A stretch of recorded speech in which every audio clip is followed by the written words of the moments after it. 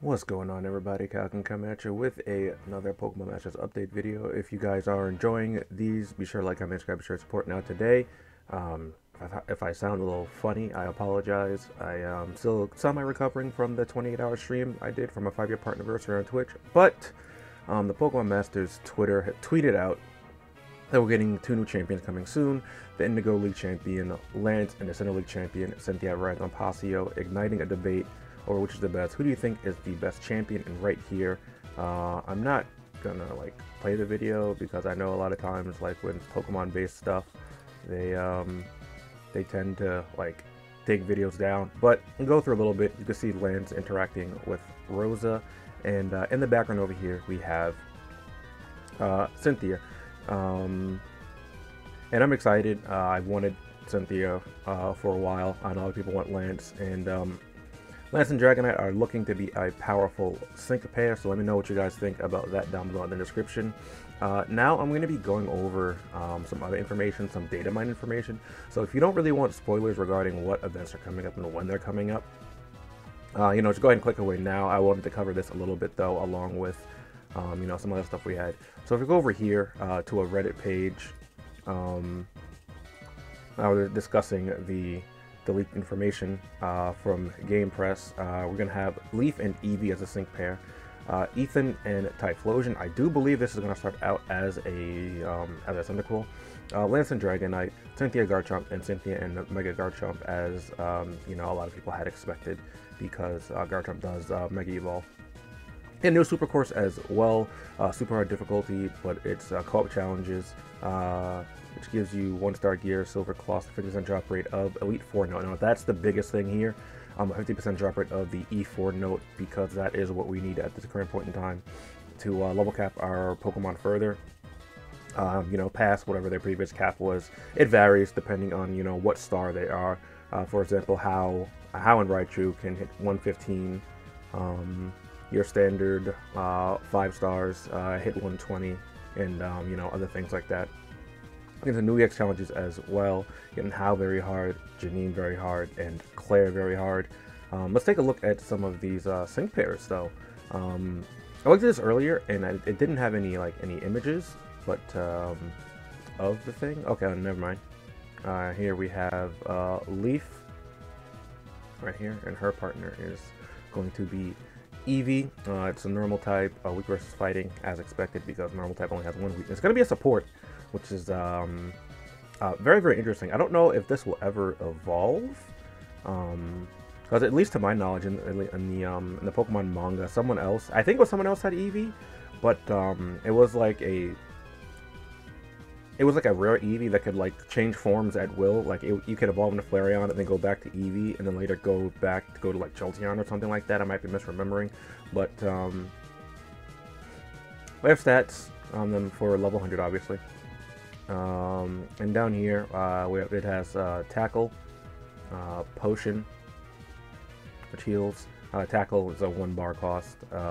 Iron Tail, which can lower the physical defense of a target. It's a 3-bar cost. And Let's Go increases the moves of all allied sync pairs, move gauge of all allied sync pairs by 2, and sharply raises the user's attack. Now, despite Eevee being a support, this could be fairly decent on Eevee if you want to attack with it. Granted, the main thing is going to be supporting the team with supporting a big physical attacker, such as Olivia and Lycanroc, something like that. Sync move is interesting. Increase the user's move gauge by the sync move's current level. So what that means is, the more powered up this sync pair is, the more move gauges you get restored. And then it sharply raises the attack, defense, special attack, special defense, accuracy of all allied sync pairs. Now, even at base 0, that's really, really good, because it's extreme Evo boost, so it gets +2 to all the stats, to all sync pairs, which is really, really solid. And it's passive, impervious, its stats cannot be lowered. So again, really, really solid support here on Eevee. Impervious is a fantastic ability to have on, paired with its sync move. So that's very, very nice for Eevee in particular. Now we're going to take a look at Ethan and Typhlosion. So let's take a look here. Fire type with the rock, okay, not weak to water or ground or anything like that. Interesting. I'm gonna scroll down a little bit here. Got some stats. Got the actually rankings on a lot of these, but not on all of them. Interesting. Burn, special attack up, self, and sunny move gauge up. So first attack, flamethrower, 2-bar, pretty standard. X special attack, again, kind of standard on more offensive units. We have eruption, which the lower the HP uses HP has the less power, the lower the power this move becomes, which is kind of interesting. I'm not sure how that's gonna work in like Pokemon Masters. So there is that with the depending on moves like AoE moves, or I believe the bosses, the AI is the target, the bulkiest target, and Typhlosion ain't exactly bulky. So ideally this comes off hitting really hard. And when it Stoke the Fire, restores a bit of the user's HP and raises the user's speed and evasiveness. Now this is solid because it raises your speed and your evasiveness, and evasiveness is good because the more evasive you are, the harder it is to hit you.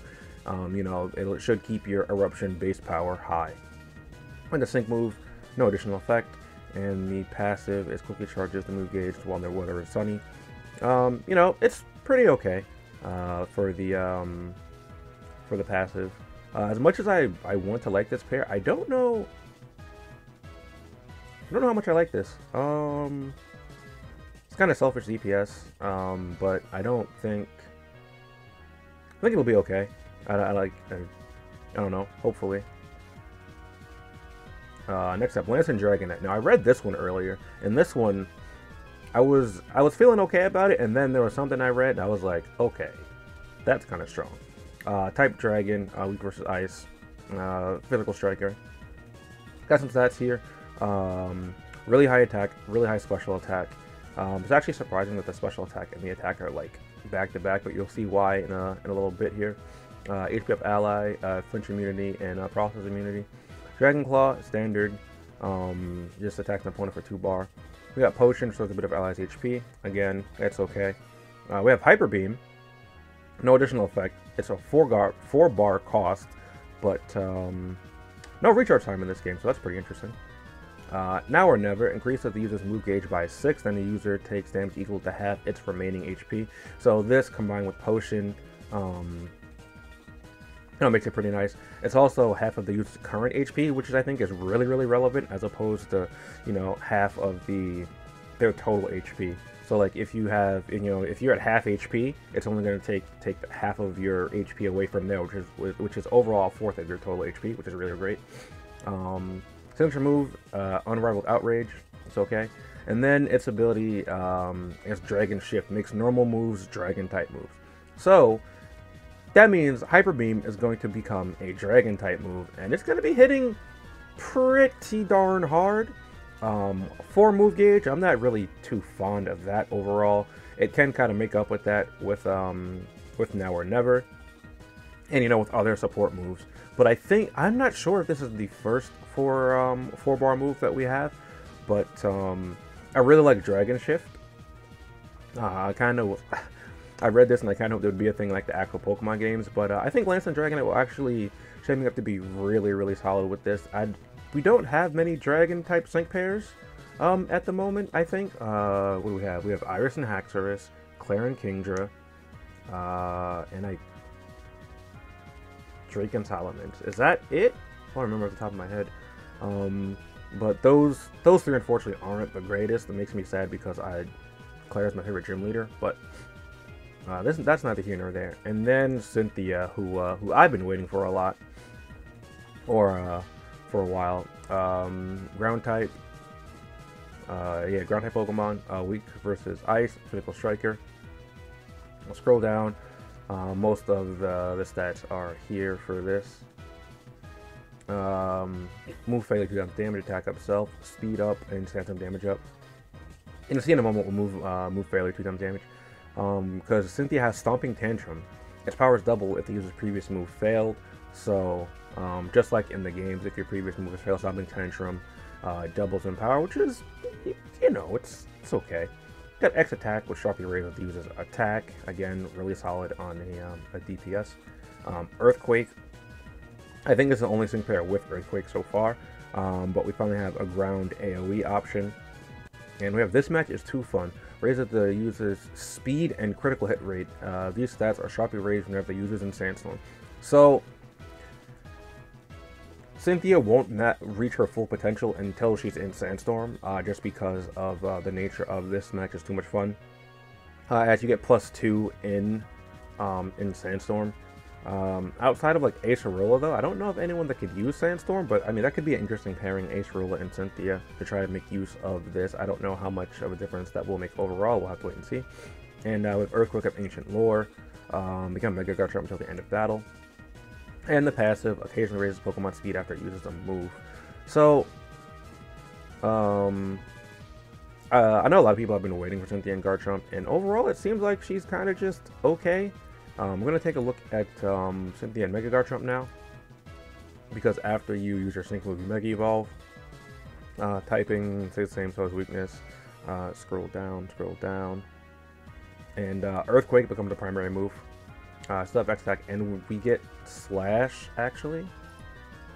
So, I mean, I don't know why we get Slash. I mean, it makes sense given Garchomp's appearance, but